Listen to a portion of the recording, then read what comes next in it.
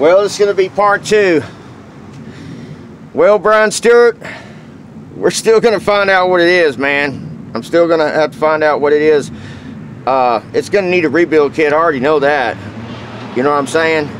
I'm hoping it don't have no water inside the piston, which I don't know how the water got in the oil like that, but we're just hoping for no water in the piston walls. And if that's so, then that means that block might be doable. But before that happens, I got to find out what motor this is, if it's worth moving forward with, which I'm not having no high hopes on.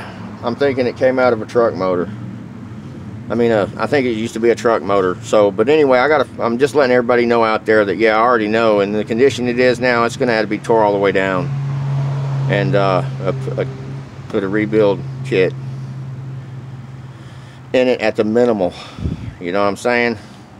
I got somebody that's a good mechanic, knows what he's doing. He could make it so for me, but we got to find out what it is. I know I'm repeating myself, but I'm still waiting on him. He's not here yet.